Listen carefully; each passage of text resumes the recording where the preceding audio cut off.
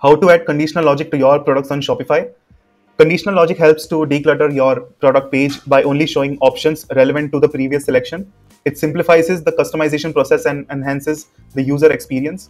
This is particularly beneficial for businesses that offer highly customizable product like custom t-shirt, personalized accessories, or made-to-order furniture, and so on.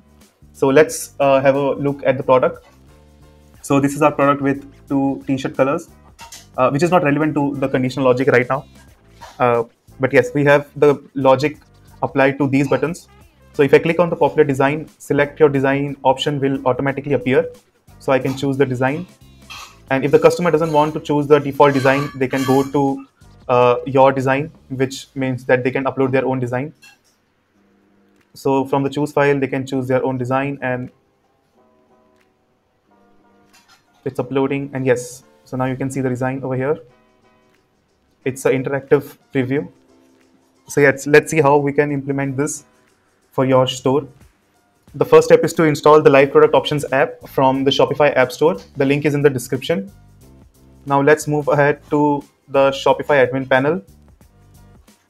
Click on Apps and Live Product Options. Once you have completed the onboarding process, you land on the home page. I have already adjusted the settings, but if you are new, you can click on New Product Options to start. So let me show you the settings. So I'll show you before the conditional button. So this is how it looks before the conditional button, and this is how it looks after the conditional button. So if I have segregated it into two parts, which is popular design and your design. It's not a great example, but it gives you the essence, like how the conditional logic will work. So for this, I have created a new button swatch called the conditional logic. And to apply conditional logic, I have first created button with the two buttons. One is popular design and the second is your design.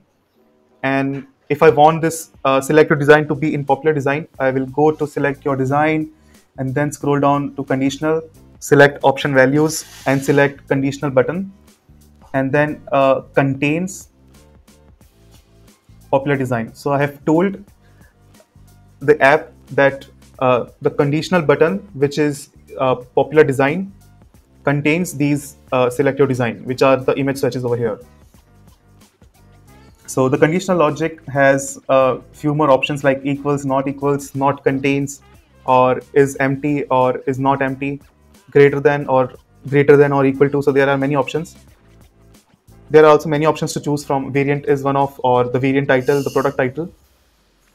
So you can customize the logic according to your need. And for your design section, I have choose upload your design, which is the upload type. So the conditional logic can be applied to any of these types. It is not mandatory that it's available for only a few ones. It's available for every type, every option type.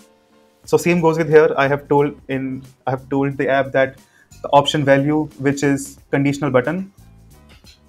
So this option contains your design. So when I click on your design, the upload your design will automatically appear over here. And the conditional logic is not just limited to the product options. It is also available for live preview. So if you want to apply conditional logic to the live preview, you can definitely do that. You can see the settings over here is almost the same. And if you wish to include this in your live preview, you can do it.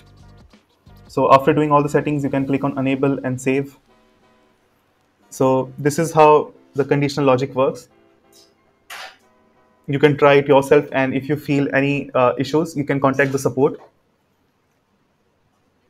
And I have used live product options for this conditional logic.